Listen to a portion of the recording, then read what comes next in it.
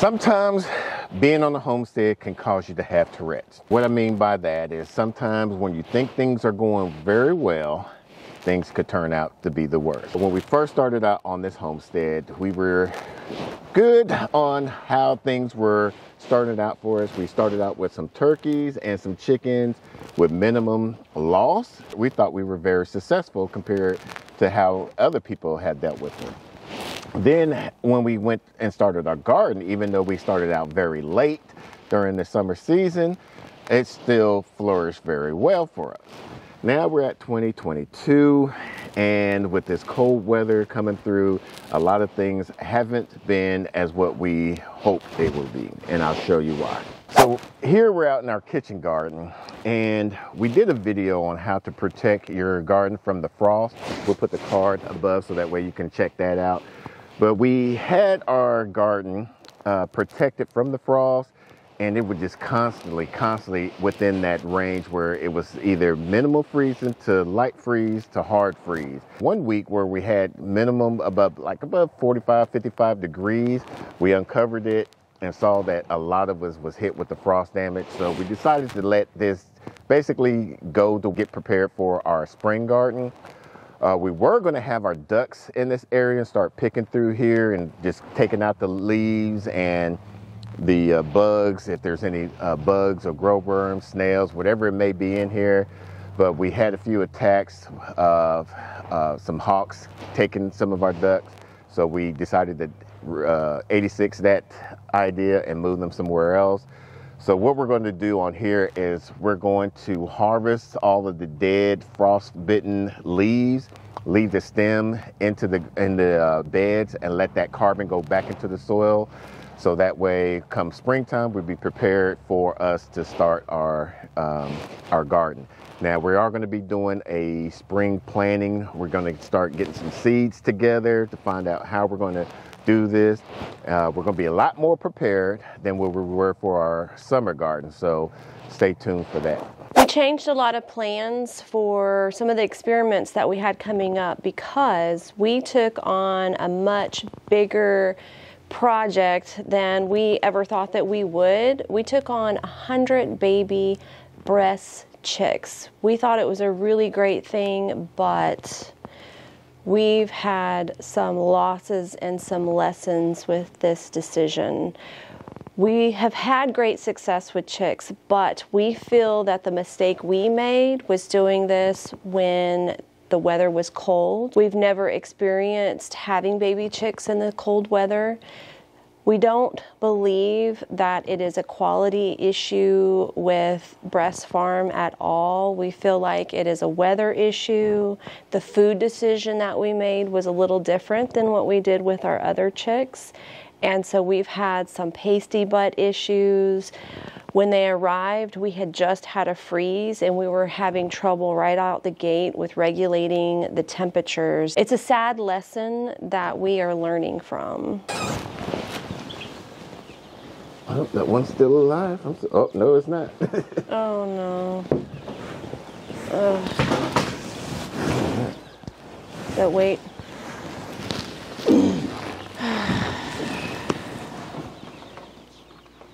Got poop all over it. I've had the hardest time coming out here because of the losses. Out of 100 baby birds, we have close to 30-ish left. Yeah, we got 33 coming more because when we first got these, they were already dead. And so we contact Justin Moss from Breast Farms, and he responded very quickly and said, we'll send you out these here in the upcoming weeks. But we showed them pictures of this, where this can be able to hold 250 baby chicks, and we split it up because we had turkeys on one side, 20 turkeys on one side, and 30 chickens on the other side. And we have adequate room for them, so I was hoping that he didn't say, well, you maybe didn't have this, but he was very compliant and had very, very nice customer service. I was like, here you go, we'll send it out to you here shortly. So I love their customer service from the breast farm. So what we did to kind of help out with the situation, since it's real cold in this garage, is we added extra heat lamps on one particular side. And then we also added a lamp that she was going to put out in the patio area that we had in the garage, so that way kind of warm up the total space of the garage so it wouldn't be too cold. And then we got a digital thermostat, and what it does is has 3 sensors. So we put one sensor on one side, one sensor on the other side, and one sensor out in the garage. And then we have a reader in the house, so we know before we come out here what's the temperature. And I think that kind of helped out to help us know what the temperature is out in the broody box. So the temperature has been about in the upper 70s, lower 80s. And we know that when they first come out that they need to be at least minimum 98 degrees. So that was, like I said, what we felt to get the temperature up to where they need it. I know a lot of people are going to get us on the heat lamps, but right now that's what we have. The radiant heat table box, whatever, from when I was reading on it, for the amount of chicks that we had, we would have to basically put them out throughout this whole area. And because they don't put out enough heat, they put out safe heat, but they don't put out enough heat to keep your chicks warm. And that was one of the main things with this issue. You'll see them hovering over the particular lamp. We'll move the food away from the heat area, so that way while some chicks are trying to stay warm, the other chicks that's eating on it won't be smushing on the chicks that's laying down. So now from moving forward, we're going to probably be ordering our chickens in around the springtime, around March, April timeframe, where in Texas it gets a little bit warmer, which we found out that we're not actually 8A, we're actually 7B after looking at the USDA, which means we're about 10 to 20 degrees cooler than what we were, and we're only like about an hour and some change where our previous place was at. It's a lesson learned. Like I said, homesteading, you just gotta learn to adapt and overcome, and sit back where your failure is at and see how you can improve it and adjust from there. So these are all valuable lessons for us. And like I said, we started out as an urban backyard gardeners, and we decided to do this homestead thing. We're not experts. We're just trying to document this to kind of let people that want to follow this path learn from our mistakes, so you don't do the same mistakes. So it is 23 degrees out on this Saturday morning. Thankfully, Hissia donated some of these boots because they have been keeping our feet nice and warm. Do you have cushion on yours? Yes, there's cushion, and it's come in handy because I've been able to just bust through the water buckets with my foot, like just to break it up and get the chunks out. And I haven't had any issues with any freezing or anything like that with our boots. Yeah, so we're gonna show you right now where we moved the ducks at. As you know, we've been getting a few hawk attacks, and 2 of our ducks, Welsh Harlequin ducks, have been killed in the past week. Within the past week. So we moved them out over near the pond, getting them further away from the road, and we're going to put Kevin and 2 hens out there. Yeah, we don't know if it's by coincidence, but the second loss happened right after I moved Kevin out. So I don't know if he was part of the reason that they didn't attack the few days in between, but it's, by coincidence, and it was working. So I want to get him back in there until we get some other systems in place. We'd like to get a goose. Had a lot of feedback from a lot of our viewers. A lot of them were saying get some dogs. We're not going to get any dogs until we get sheep and goats. They also was talking about getting some goose, which we did plan to get some goose anyway. They'd probably be here around March, April time frame. Then we got to get them up into the size. A few of them are talking about getting some reflector, mylar. We have that on order. Yeah. We are going to get those and put them in different areas. It's supposed to throw off the depth perception of hawks. So that's the purpose of that. So that's why we're going to get that. And then we're going to get some hawk netting. Yeah. We understand that it's not going to cover all of the area we're going to have them in. However, we are going to drape it in areas, because this is now going to be the ducks' permanent space. And for right now, that we know of. Things change on the homestead. Yeah, you know, I'm glad that you said that, because we do always, like, even though I have in my mind that they're always going to be right here, anything can happen, and that's why we have stuff mobile and not permanent. But the netting that we're going to put up, we are going to use it not in a permanent fashion. We're going to get some buckets, put cement and some posts in there so that we can move those around. But we're going to put it in a section where the ducks hang out the most, just to give them an extra little protective zone. And the funny thing about today, since it's so cold, our pond actually froze. Check this out. It's never froze before. This is the first time.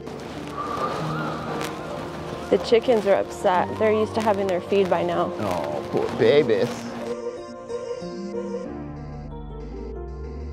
They're all inside. There's not one out. Is the thing broken? Let's go check on that. Yeah, that's unusual. I thought I saw them out. Or maybe I just heard them. Are they still stuck in there? The door's open. No, it's not. Oh. They're all in there. Why didn't it open?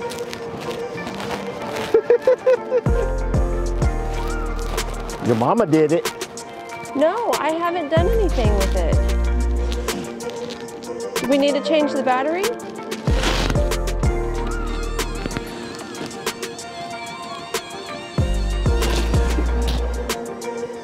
Open sesame. Come on out.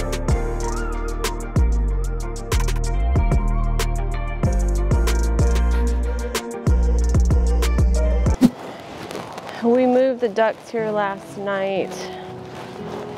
They have not been out in this area.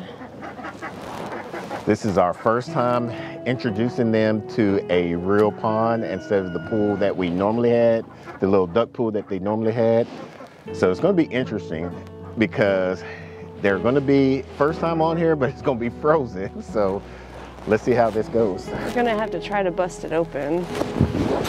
You going to throw something out?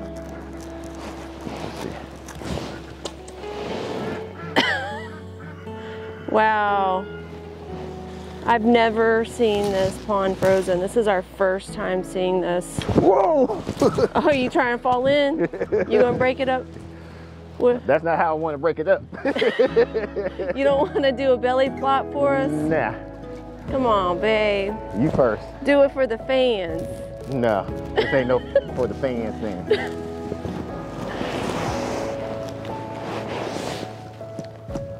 Oh, wow. Oh, wait, there's some soft areas. I saw. Right here? Yeah, but go a little more to your left. To your right a little bit. Where Tell me where you see the jiggle. Yeah, you see that jiggle right there? It's deep. There. Yeah. Start busting it for them. Well, I want to see how they react first. Oh, yeah. Let's see.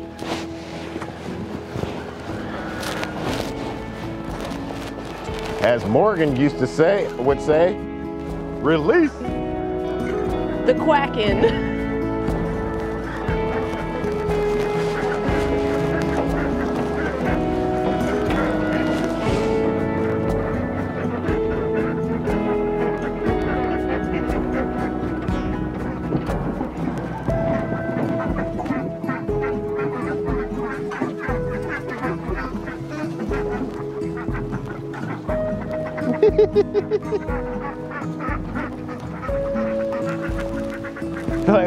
We got to stretch our wings out.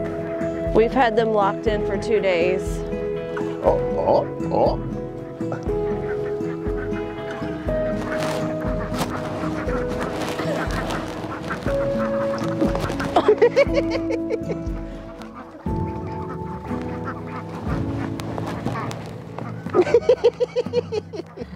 First day and it's confusing. Just our luck. So the good thing about this area, we have a lot of persimmons that are on the ground just rotting out. So they will be able to be eating a lot of these persimmons that fell off. So it's gonna be a good treat for them. They're right now, they're like all confused. Like, I've never seen this much open space. Yeah, they're very interested.